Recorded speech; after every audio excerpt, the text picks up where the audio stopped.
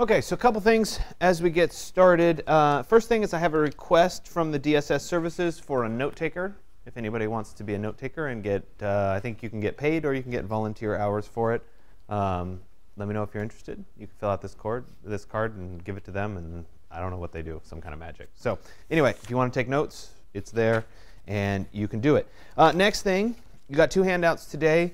First one is for assignment 107. And no, I have not lost my mind as much as you might think I have. It is supposed to be assignment 107, not assignment 104. The reason that you're getting assignment 107 now is we're going to start talking about multi-page InDesign layouts today and or portfolios. And guess what? Your final for this class is a portfolio. So this is due at the very end of the semester, but you start working on it today and continue working on it until the end of the semester. It is due on Monday, the 20th of May at 9:30 in the morning. We have our regular class time that day.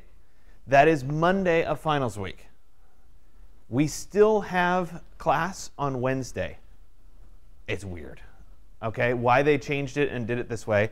But, so here's how it's going to work. Last semester I had it due on Wednesday, and everybody hated it because everybody has all their finals on Wednesday or Thursday because everybody waits till the last day. So I didn't think it was fair. So it's going to be due on Monday. You'll come in, you'll do your survey. You'll come in, you'll have your donuts, because I always bring donuts on the, quote, last day. We'll do that. Then on Wednesday, which is actually a class day, and you actually have to show up, all you have to do is come in, check in with me, and then you can work on whatever you want to work on. Study for your other finals, whatever. But technically speaking, because they switched to this 16-week semester, I have to have class both days of finals week. And so I'm trying to make everything due on Monday so you don't have to stress out about it with all the rest of your finals. I'm trying to be nice and do that. But you still technically have to show up on Wednesday. So the only thing that you're going to do on that Wednesday is show up and get a checkbox for showing up that day. Does that make sense? So everything will have already been done. You will have turned everything in. There's no more responsibilities other than you have to appear in front of me. Okay? So that's everything's due on the 20th.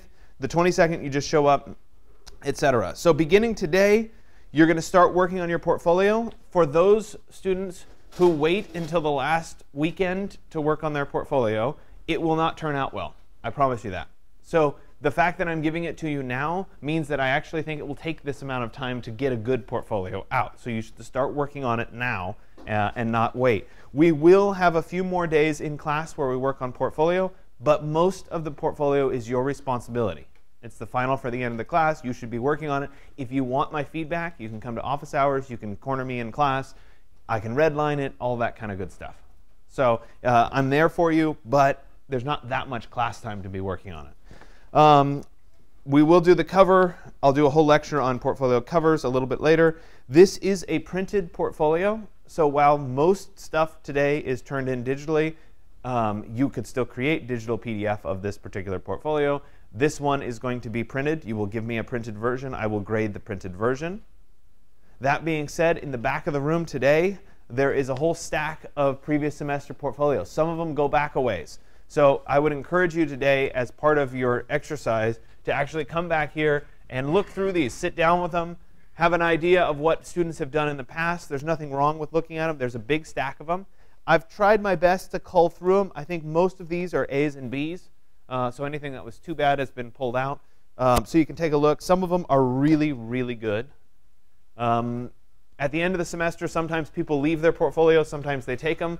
Frequently, the A students take their portfolios, so I don't have those anymore because they want them back. But they're all in the back, so you can have a look at what the printed version looks like. And to me, there's something rewarding about having the printed version and to have it as a physical thing, even though it's becoming so common to just send people a PDF of your documents. So one more time, it's due on Monday. There's a mistake on, down here on the turning in. It says Wednesday. It should say Monday. That was from last semester. Monday the 20th, you post everything. Okay? Be aware that if it is not turned in on that Monday, it will be late. And that's a bad thing. So just plan on that Monday. Okay? So we will continue on with exercise 112 today. But before we get into that, I'm going to start talking about portfolios in general and give you a kind of an overview of portfolios. And as much as I'd rather be there, we're going to get back into the world of portfolios here in just a second. Where'd it go?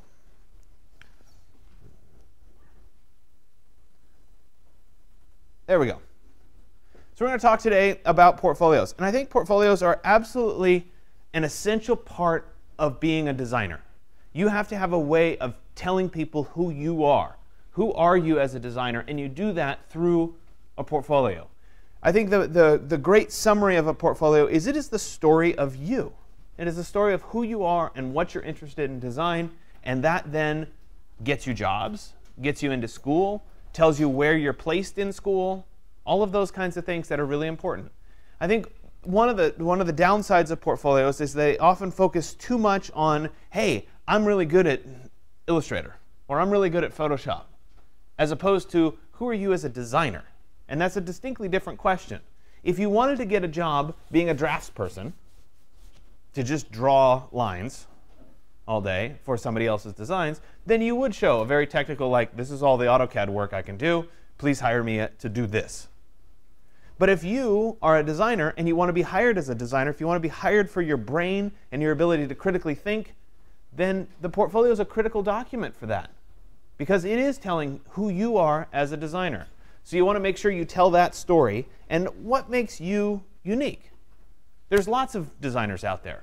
Who are you and why are you different from everybody else? That belongs in the portfolio as well. So the first thing we're going to see when we open that portfolio is obviously the cover, but we'll talk about the cover as a whole separate lecture.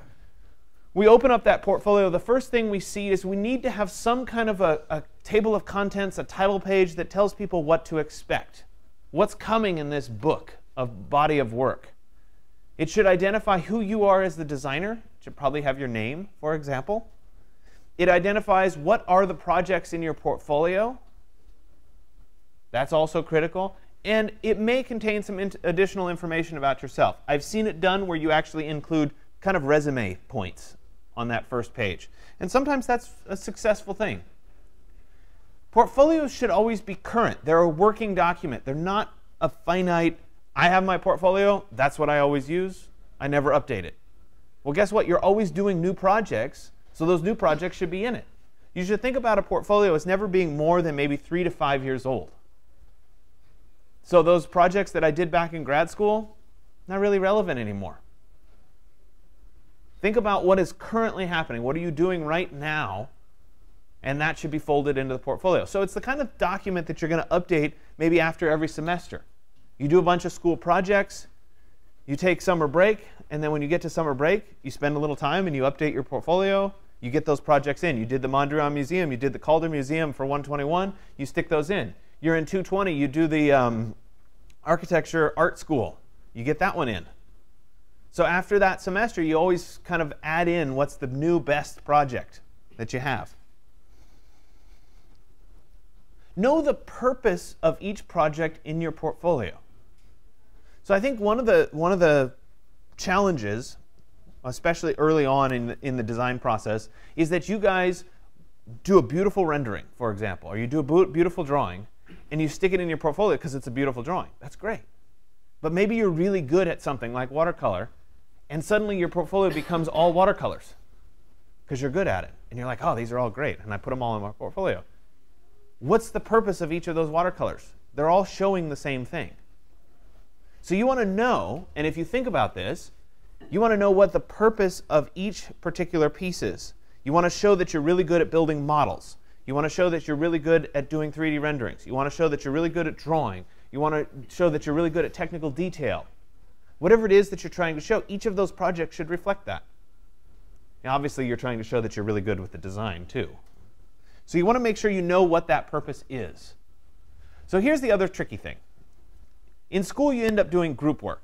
And the truth be told, in the real world, everything you do is group work. You always have a team. But when you're thinking about it in terms of portfolio, it can get a little awkward. Because we work together, and suddenly, who did what? And who's responsible for what? Well, remember also that you're applying for the same scholarship, school, job that the person in your group is also applying for. So when those people who are selecting you for the scholarship, the school position, the job, etc., when they open two portfolios that have the same project in it, they're going to know that it was a group project.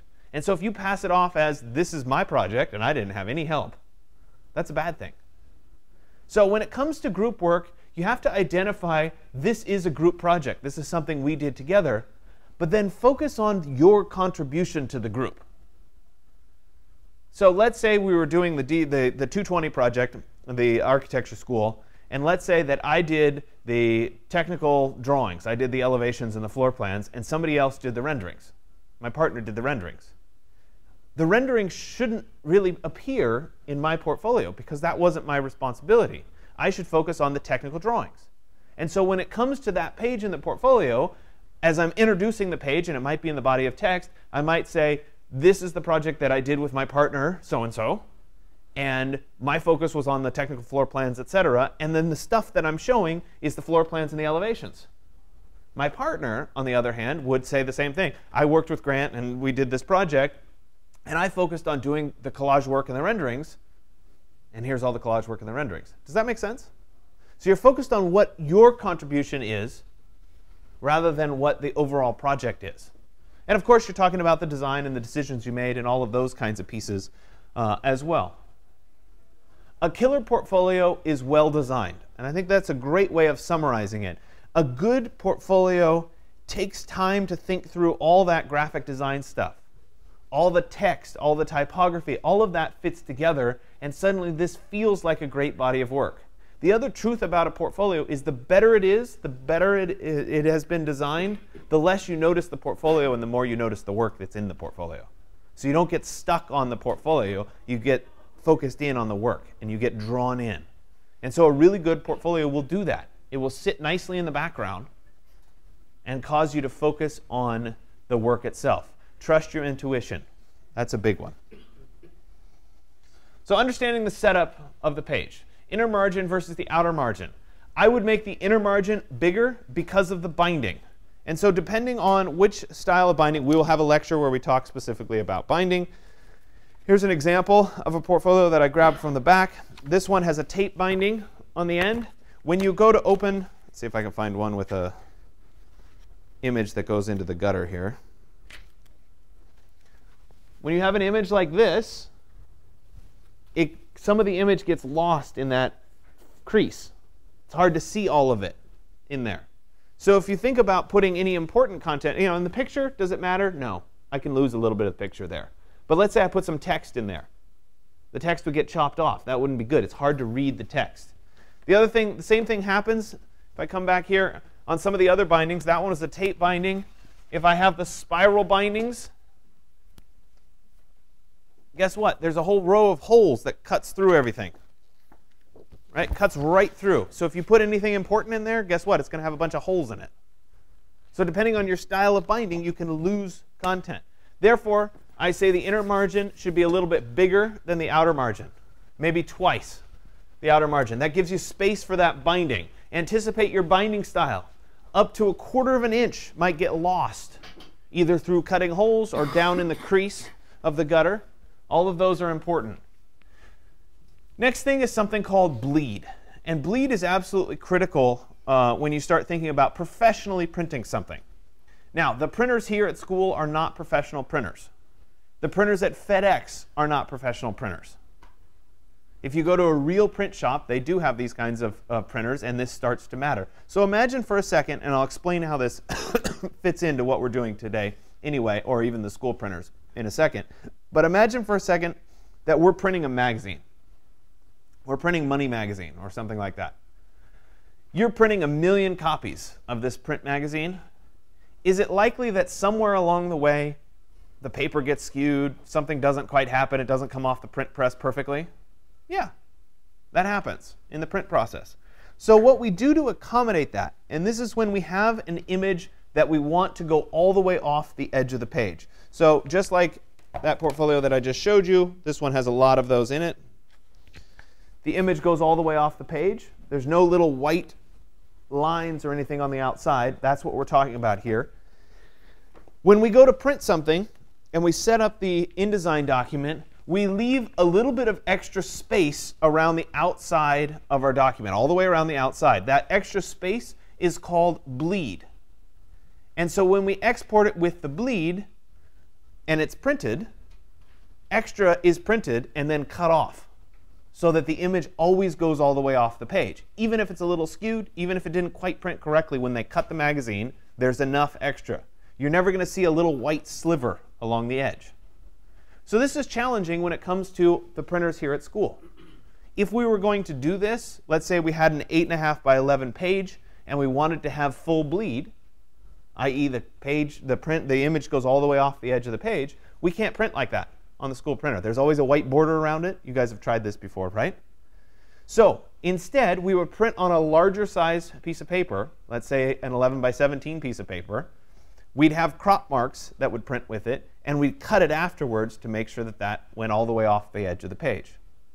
So in a professional print shop, that's what happens. They print on a slightly larger page, and then they trim the book so that it's all perfect, and you've got plenty of extra image to have that happen.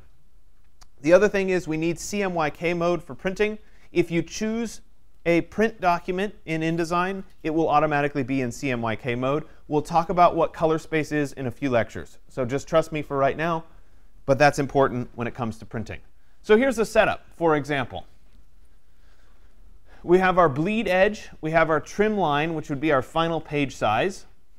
And then in this scenario, so there's our bleed, that outermost line right there. That line right there is where we want to be trimming to. This dotted line is our margin. That's where the bulk of our content's going to go. Our text isn't going to go past that, for example, but our images might go past it. We have a little bit more space in the center to accommodate whatever the binding type would be in here. And so this gives us our overall setup. If you look at the dimensions of the page, right, we're shooting for 8.5 by 11, but they're actually 1/8 of an inch, or in this case, 1/4 of an inch bigger because of that bleed. So it's a little bit larger than the page size that we would be expecting. The other option would be, of course, to make a smaller page or a smaller booklet. You'll see some of those there. So you could print it all.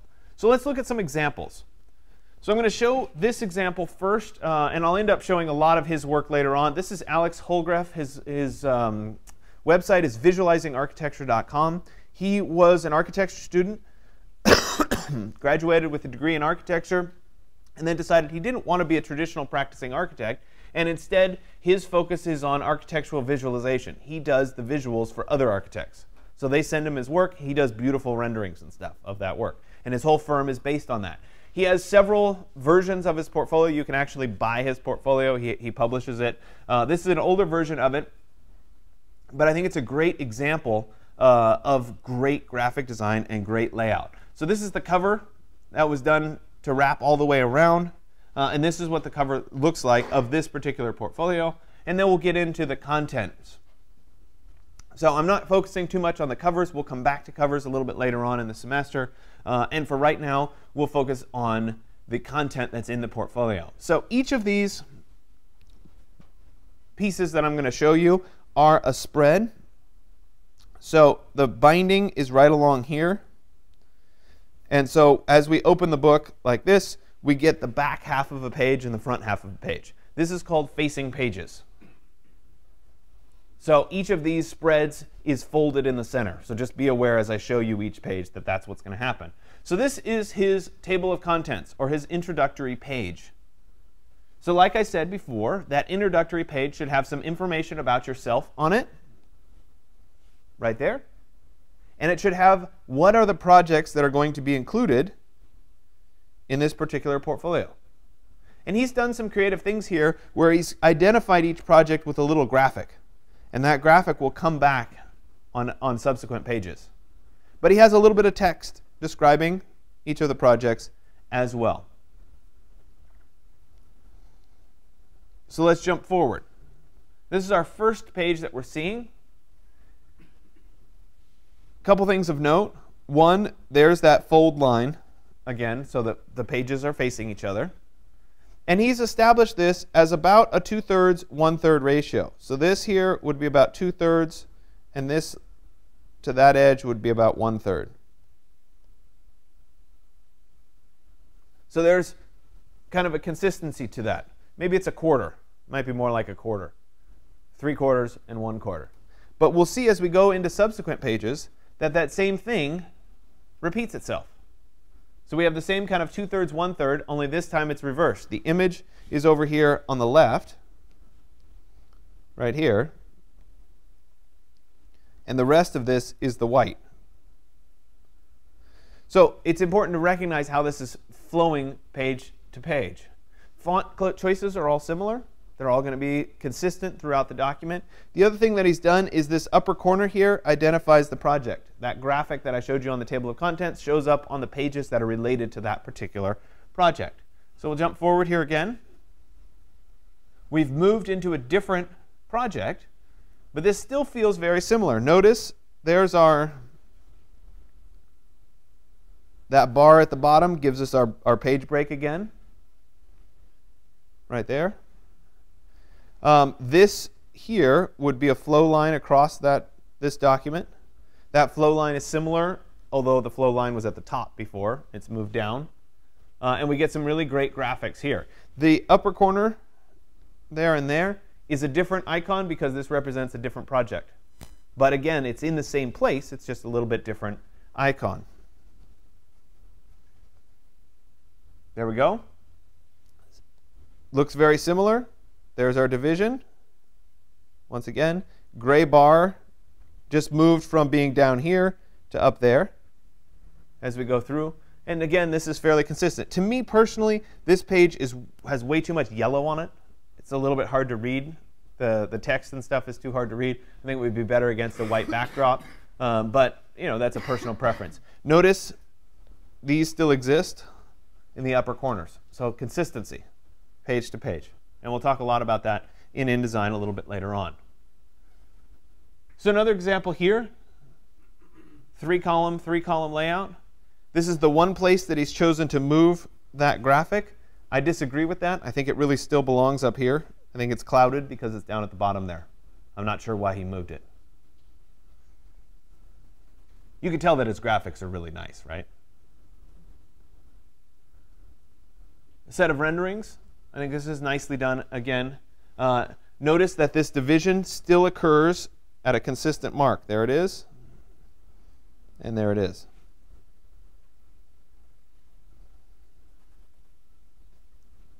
OK, let's look at another example. I have no idea who this is. It's not one of my students. It was an example set that I found online, but I think it's a good one. I like the cover too, but we'll come back to that a little bit later on. So first page, as you open that portfolio, we're seeing the classic table of contents on the right with little graphics that represent what the project is. And on the left this time, they're showing a little bit of information about themselves. Now, I have to point one thing out.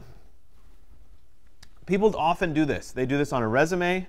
They do this in a portfolio. They identify certain software, and they try to put like a star rating of like, I'm this good at this particular software. Okay, if you're applying for a job, the last thing that I want to know is that you're kind of mediocre at Rhino. Like, don't sell yourself short. Let somebody figure that out based on your work. Don't just say, oh, I'm only this good. Okay? So leave that kind of stuff off. If you want to put what you're proficient in, just say, I'm proficient in AutoCAD and Rhino and everything else under the sun. Don't say, yeah, I'm only sort of good at Rhino. That's not a good way to sell yourself. Okay? So don't do that. No good. Get rid of that.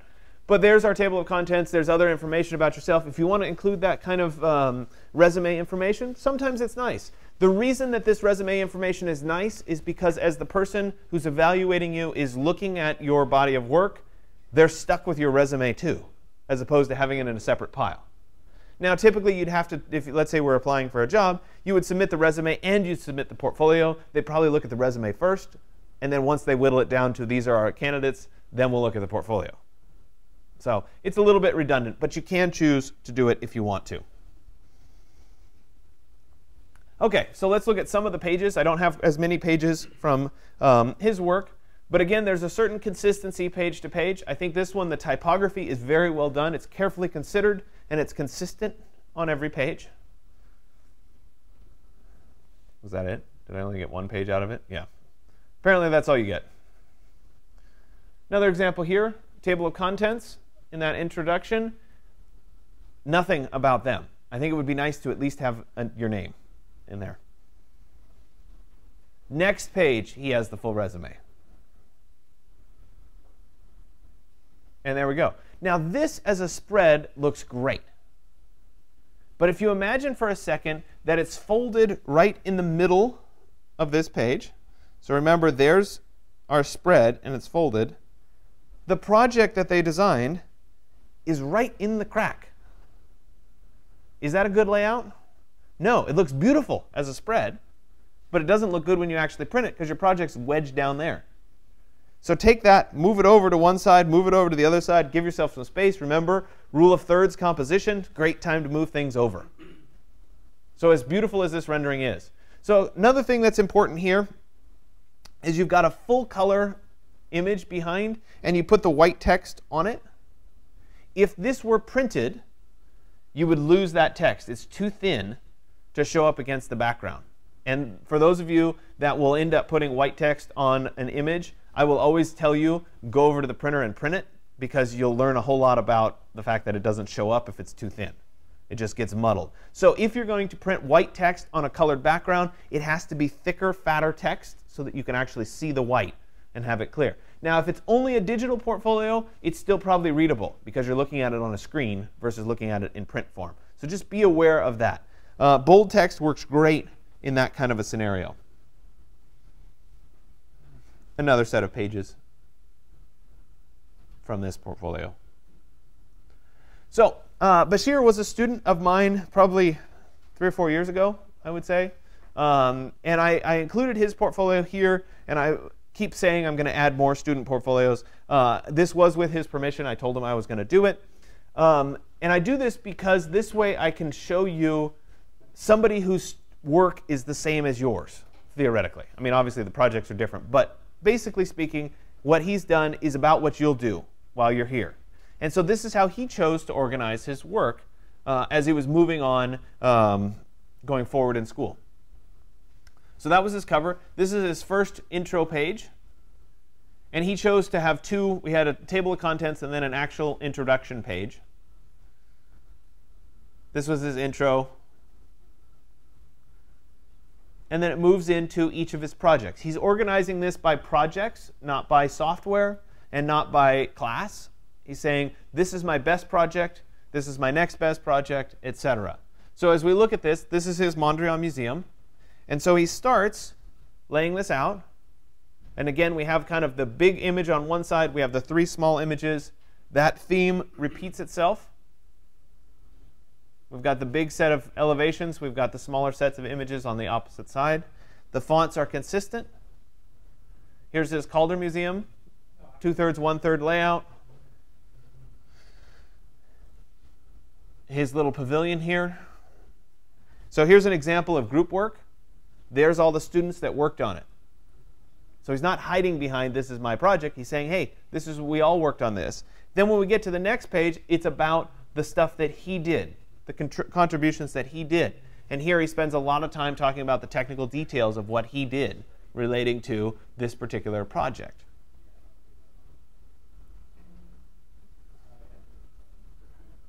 Here's some other articles. This Visualizing Architecture is Alex Holgreff's site. If you haven't ever visited, I would encourage you to do that. We're going to spend a little bit more time. I'm not going to give us a break going into InDesign today. I'm going to go straight into that. So give me just a second to switch over, and then we will talk about how do you set this stuff up in InDesign, how do you get your bleed set correctly, etc. You guys are going to start on your portfolio today. You have 2 things already that can go in your portfolio. You have your best photograph, and you have your Photoshop collage. Those 2 things can already go in. If you have other work that you've done outside, you've worked in 121, etc., great thing to put those into your portfolio as well. The cool thing about portfolio, especially in an InDesign document, is it's a living document. You can always rearrange the pages. You can always add more things and cut things at the end. And so don't be afraid to put stuff in and then ultimately take it out. I'm not under the delusions that your final portfolio that you're going to turn into Cal Poly or Berkeley or a job is going to have all your digital tools work in it. Actually, I think you're probably going to cut that out. But since this is the final for this class, you do have to include it. So it is required in the portfolio that you have all 6 of your assignments. You do not have to have your exercises in it. So it should at least have the 6 assignments. If you want to include anything else, that's fine. If you want to include any work from outside of this class, 120 work, 220 work, 121 work, 130 work, 131 work, any of that stuff can go in the portfolio as well. So you can always add to it, but I at least want the assignments from this class. Yeah. Can personal work go in? Absolutely. Absolutely. It can and should. The reason that I say that it's required for you guys to put the assignments in from this class is because that's a way of evening the playing field. You all have to deal with the fact that you have a 24 by 36 AutoCAD drawing to put in. You all have to deal with an 11 by 17 poster that somehow has to go in. So those formatting issues will be consistent for everybody to solve. But beyond that, if you have any extra content, by all means, you should put it in. Furthermore, if you want to make your portfolio have all that other good content in front of the assignments and stuff from Digital Tools, that's OK. I won't be offended. Okay? So any work that you want to put in is fair game. But you at least have to have the assignments. OK, so let me switch over. We're going to talk about multi-page InDesign layouts in just a second.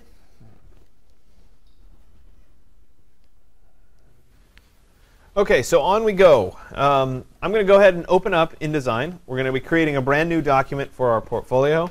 And like I said, I would spend some time today looking at the other example portfolios and thinking about what the format should be. Do you want it to be a square? Do you want it to be 11 by 17? Do you want it to be in portrait? Do you want it to be in landscape? How do you want this booklet to really turn out? And I think looking at a bunch of examples can help you kind of sort through what's the correct format for your project. So don't be shy about spending some time back there. That's part of today's purpose. So I'm going to go ahead and get started. I'm going to click on the Create New button. And we're going to be working in print form. So I'm going to make sure I choose print. This is where I was saying as long as you're in print, you're going to get the right CMYK style color space to be working in. So just make sure I choose print. And then we have our letter sized. And so there's some other sizes available. I'm going to pick letter. I'm going to change my units here to be in inches. And I'm going to choose that I want it to be in landscape orientation. Some people end up making this square. They want an 8 by 8, and you'll see that in the back. That's fine. You would set that up here. It's a custom size, so I'd end up typing 8IN by 8IN, and that would be 8 inches by 8 inches. So you can always customize it if you want. I'm going to go back to the letter sized here in inches. There we go. I am going to keep the box checked for facing pages. It is not required that you have facing pages, but sometimes it's nice to have facing pages. It's interesting. Facing pages are less important today than they were 3 years ago because more and more portfolios are turned in digitally, in which case you're seeing page after page after page versus back and front of a page. So it's just kind of something that's changing because of the world of digital portfolios. People are thinking it more as an individual page, less as a spread. When I was applying to grad school, for example, it had to be a printed physical portfolio, and there was a page limit. You got a total of 12 pages. Well, if you printed back and front on those pages, you got 24 pages, which was a lot better than 12 single-sided pages. So you ended up doing facing pages by default. So it varies a little bit. I'm going to leave it up to you. You don't have to do facing pages, but you can. So today I'm going to show you facing pages, but if you want to do it without, that's OK as well. OK, so I'm going to start on page number 1 here. I'm not going to worry about the columns. Right here under margins, I'm going to go ahead and set my top margin to be 0.25. That's going to change all of them.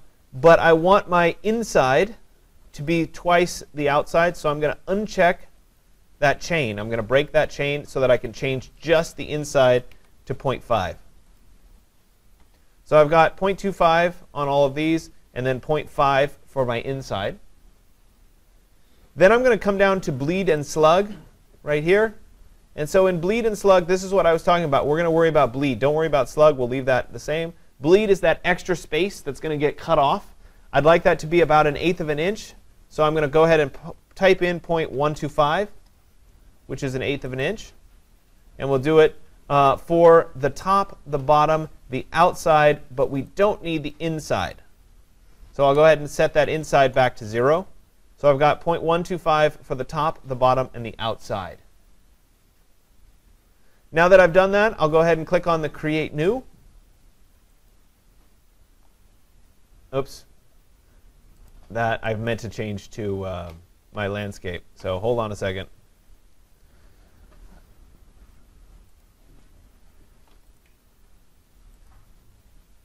There we go. So I wanted mine in landscape orientation here. And so as I'm looking at my page now, I have my margins set. And remember, that's just a general guide. It's not critical. But then I also have this red line, this pinkish red line that goes outside of my page. That's that bleed. That's that extra content that's going to get cut off. So my goal is to have it right on this edge. So I don't want to think about keeping what's left. This is just extra printing. So I have this set up. I'm going to click on the Pages window right here, and we're going to look at the pages. My first page is page number 1. We see it here. It's highlighted in blue. That's the page I'm working on. If I create 2 new pages, I'm going to go to the new page icon here. I'll create 2 new pages, and you see that I now have page 1, page 2, and page 3. And pages 2 and 3 are working together as a spread. So there's pages 2 and 3. There's the crease between the 2 pages. My binding would go right in here. And then I have my bleed going all the way around the outside. So that's giving my next 2 pages. I could click on New Page again, and I'd end up with pages 4 and pages 5. Does that make sense so far? So I'm creating a multiple page document. My content is going to go on different pages. For today's purposes, I'm not going to worry about page 1. We'll think of this as like the cover page. I'm going to start working on pages 2 and pages 3. And so that first page 2 and page 3, that was where I wanted to put my table of contents, information about myself. So we're going to start kind of creating a general layout as we go forward. And I would encourage you starting probably on pages 2 and 3. 4 and 5 would be my first project, maybe my best photograph, something like that. And then maybe pages 6 and 7 would be my Photoshop file. You'll see. Maybe you only need, 1 would be your best photo. Sorry, page 4 would be your best photo. Page 5 would be your Photoshop file. I don't know. You have to kind of sort through that. It takes a time to create a really great portfolio. You have to kind of start putting things in and start playing around with them, starting to understand how do you want this portfolio really set up. But I want to talk about a couple things that will help us get this set up organized. So InDesign has something called a page master.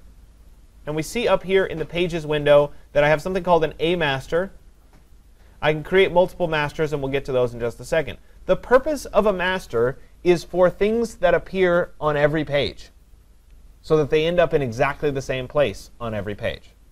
So for example, if I wanted to have a gray bar that appeared on every page that was going to have my text on it or something, or the right side of the page I always wanted to have gray bar, for example, I could come up to my A master here. I'm going to double click on the right page of my A master. There it is. And I'll go ahead and I'll create a shape. And let's say this is maybe 4 inches wide by 8.5 inches tall. Say OK. There it is. I'm going to flip my color, and I'm going to make that a gray here. I'm going to change my K value to maybe be 50. So it's a 50% gray. And I'm going to drop it right over here. Now, I want to make sure this gray actually includes the whole, never has a white border around it. So I'll make that gray box a little bit bigger out to the bleed line, like that. So now I have this gray box that's been established on the right side of the A master. Well, guess what? If I come down here to my pages, every page on the right side here is going to have that gray bar on it. The other thing about it is I can't do anything to it if I'm on the actual page. I'm on page 5 right now. I can't change it. So I could start actually putting in some of my content here. So I could come over here and I could say, OK, well, on this, I'm going to put an image. We go to File and then Place.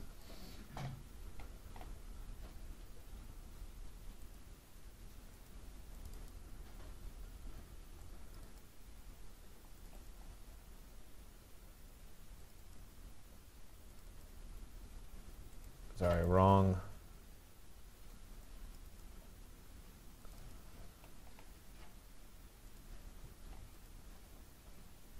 I'll right-click Fitting, Fill Frame Proportionally. There you go. And remember, that frame should really go all the way out to my bleed. And then once again, I'll right-click Fitting, Fill Frame Proportionally. And now that image is there, and this gray bar is on the right side. That image is only on page 4 and 5. It's not on page 2 and 3 because it wasn't done on the master. If, however, I came back up to the master and I said, you know what, I want there to be a line that goes right here, and I want that line to be a little bit thicker, stroke just so we can see it, something like that. That line now is going to appear on every page. So there it is on page 1, there it is on page 3, and there it is on page 5. Do you see how that works? So whenever I put something on the master, it's going to show up on every page. The one thing you want to be careful with on a master, however, is text. Because if I were to come up here to the master and I were to say, this is assignment 1, for example,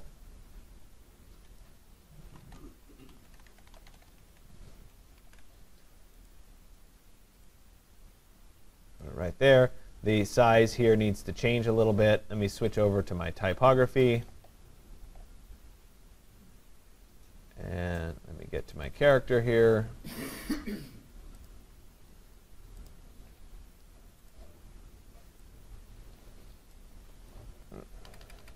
OK, so I have that listed as assignment 1, like that. Well, guess what? On every page now, if I go back down to my pages, that assignment 1 is going to be on all of these pages. And furthermore, I can't click on it and change it because it's on the master. So type is one of those things where it's a little iffy to put it on a master. There are some places where type is relevant. So for example, I can actually set up a page number on every page. So let me go back up to the A master here. If I wanted a page number to show up on the bottom right corner, I can do that. Let me click on the text tool, the type tool. I'll create a little text box. And then in this text box, I'm going to go up to my type menu. I'm going to come down to Insert Special Character. And it's going to be under Markers. And I'll choose Current Page Number. And so you say, wait a minute, it showed up as an A. Why is that? Well, I'm on the A master. So it's showing up as A. That, I could come in. We could adjust the size. I'm going to make it bigger so it's easier for you guys to see it. Though in all reality, I probably wouldn't have it that big. Let me change that. And then we put it right down here. So it's right there in the corner. So I have that there on the master. Well, now if I go to page 1, that's going to be substituted with page 1. If I go to page 2, or excuse me, page 3, it's going to be substituted with page 3. Same thing here with page 5. It's going to have a 5 on it. So it's a really good way of putting content based on page number. So we can do that. OK, so I'm starting to establish this. Now, sometimes maybe I want on a certain page, let's say I didn't want the gray bar on this side of the page. I wanted it over on that side of the page. So this is an example where I could create multiple masters. So I have my A master here, and the gray bar is on this side of the page. If I go and I right-click up here, I could say, let's create a new master. So I'll click here for New Master. This new master is going to be called B Master. I'll go ahead and say OK. And so now I have the A master, and I have the B master. So if I wanted on the B master to have the gray bar on this side of the page, I could create the gray bar. And I'll go ahead and say OK. We'll flip it. And I had that as a 50% gray. Oops.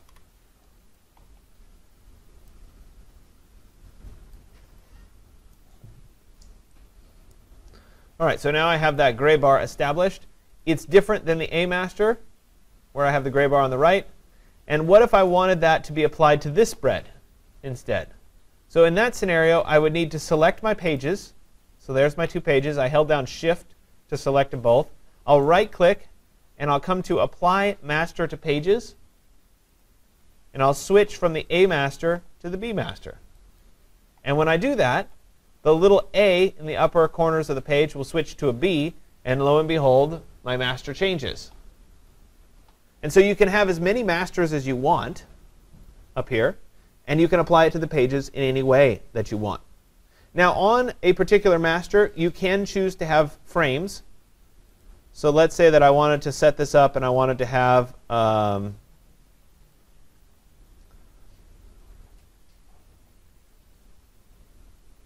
I don't know, a frame like this.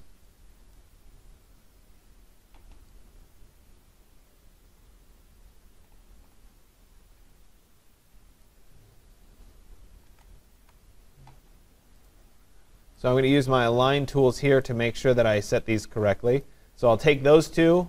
I'll pick this as the key image. I'm going to turn on my object and layout and align. And I'm going to use the distribute spacing at 1/8 of an inch. Let's do a 16th, 0.0625. I'll make sure that I have a 16th between those 2.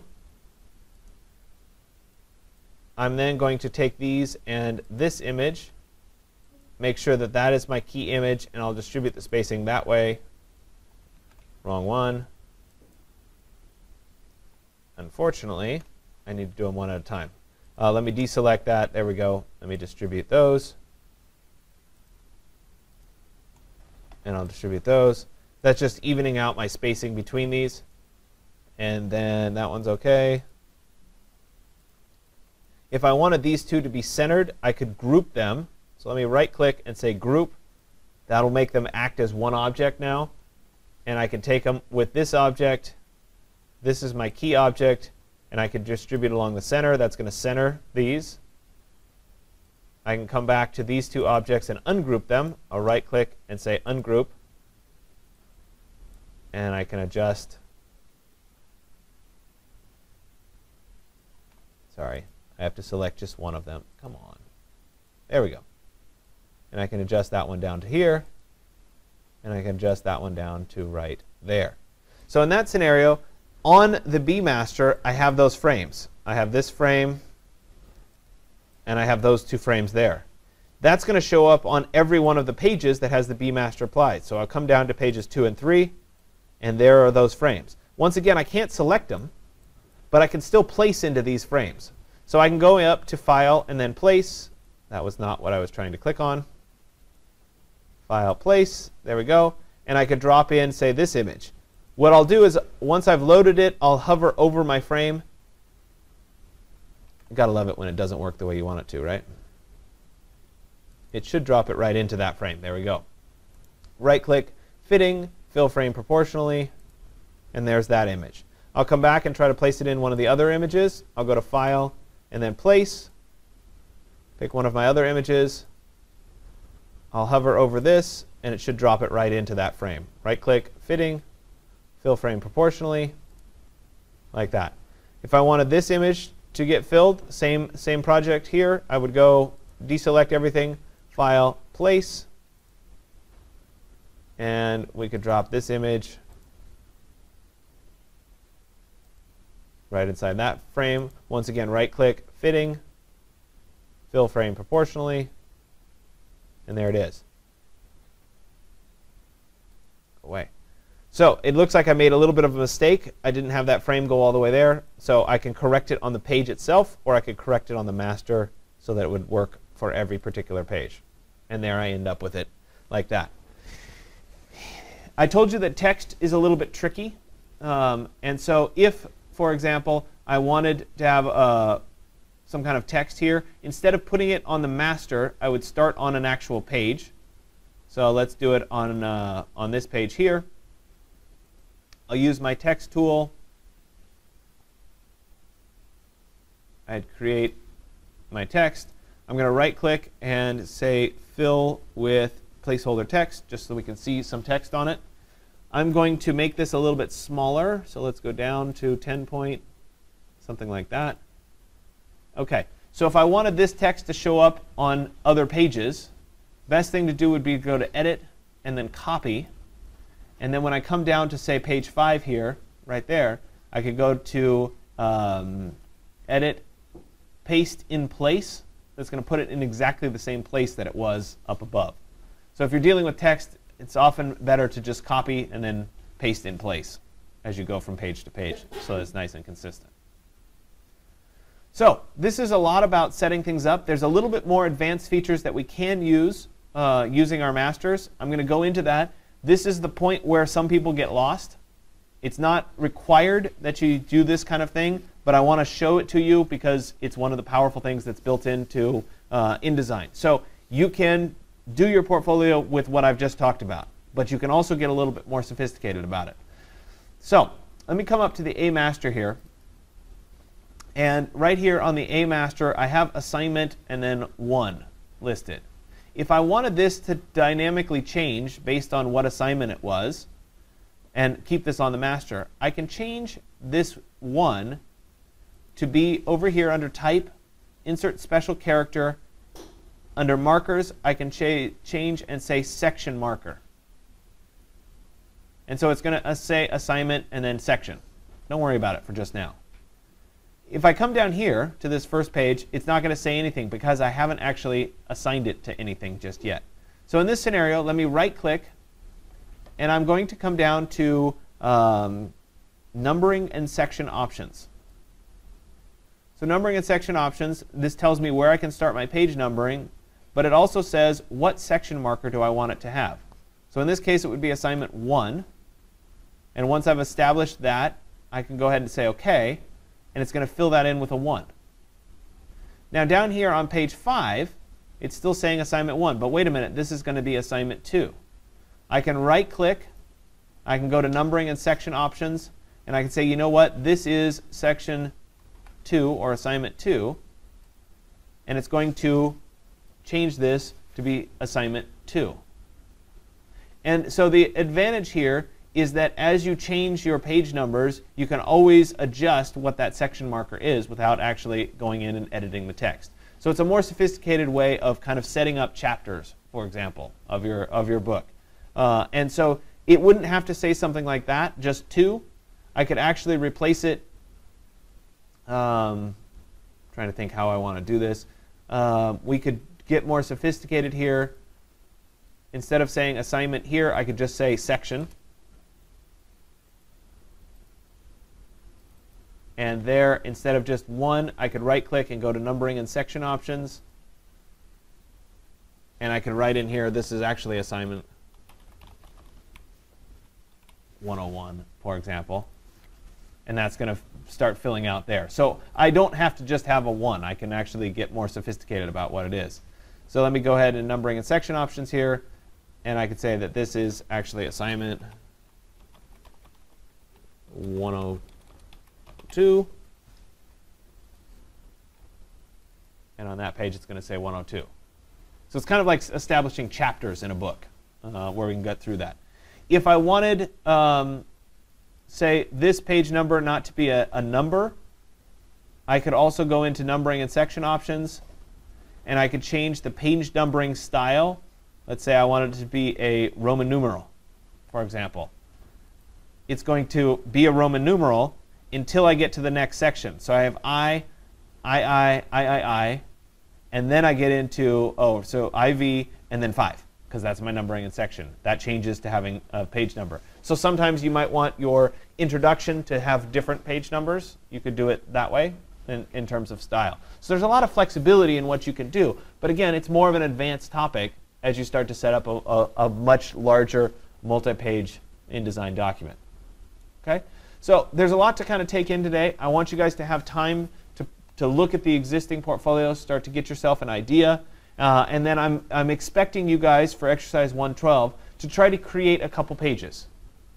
Intro page maybe, table of contents page, start to think about fonts, typography, what feels right. Don't just pick the default font like I did. actually spend some time thinking about what's the right font, how does it belong, etc. Start thinking about general layout decisions and what you want that layout to look like.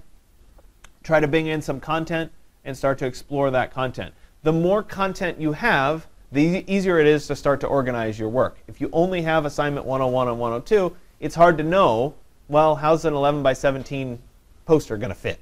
Or how's a 24 by 36 AutoCAD drawing going to fit? But the more stuff you have, the more you can start to play around with it and see how it does really fit. Okay? So I'll turn you loose today. You start on your portfolio today. It's due at the very end of the semester, so it's definitely a work in progress. When you go to export your work for today, you have a choice. I'm going to go back to this page here. No, I'll use this page right here.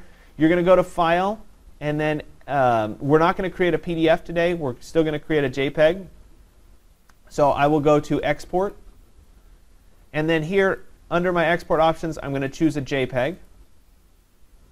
I'll go ahead and click on Save.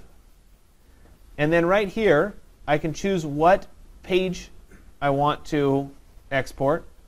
I want to make sure that this is maximum quality at 300. Some of you had trouble with that not turning out as well as you wanted.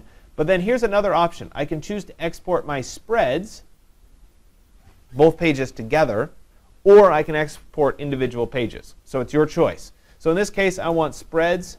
And my range is going to be, my page numbers got screwed up, so it's IV25. And then I'll go ahead and click Export. And that's going to export this spread and this spread only. I had no idea where I just saved that, but you get the idea. Okay?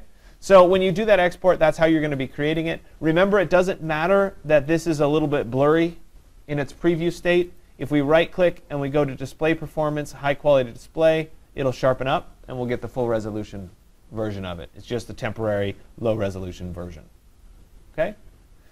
Sometimes people want their one of these bars or something to go over the top of content. So let me come back up to the A master here. Right? Let's say that I wanted my content to be transparent. I wanted this to go over the content. This can be a little bit tricky. You might have to use your layers to your advantage here. So I'm going to go ahead and take all of these objects. I'm going to go to the Layer menu. I'm going to create a brand new layer. It's layer 2. And I'm going to drag all of this content up onto that layer. To do that, I will grab this box next to layer 1, and I'll drag it up to layer 2. There we go. By doing that, I've essentially given myself, this is always going to be on top of anything I put on layer 1. So layer 2 is on top. Let me take the gray background here. Let me go into my effects. I'm going to change my opacity down, maybe 50%. If I wanted the gray to be the same color, I would need to change the gray back to being 100% gray or 100% black, which is going to make the gray, you get the idea. It's going to be a 50% gray because it's 50% of the full black. Anyway, so this has transparency now. If I go back to my pages and I jump down to page 5 here, if I took this image, move that over, I could make that image go underneath the background here. Let me right-click and go to Fitting, Fill Frame Proportionally. There we go. And that would be transparent under my gray. It doesn't work quite so well because of the background image is really dark to begin with, but you get the idea. Let me try changing the image here to something else. See if we can see it a little bit better. Yeah, there. You can kind of see it a little bit better as you look at it. Once again, it would go Fitting, Fill Frame Proportionally. It's still a little dark, but you guys get the idea. So in that scenario, maybe I have too much transparency on it. I could come back to my master. I could say, let's take this and let's go back to my effects, and let's say that instead of 50%, we want this to be, at like 75%. And maybe I want my text to be white instead of black. I could take my text, change the text to be white. And then this line here should probably be white.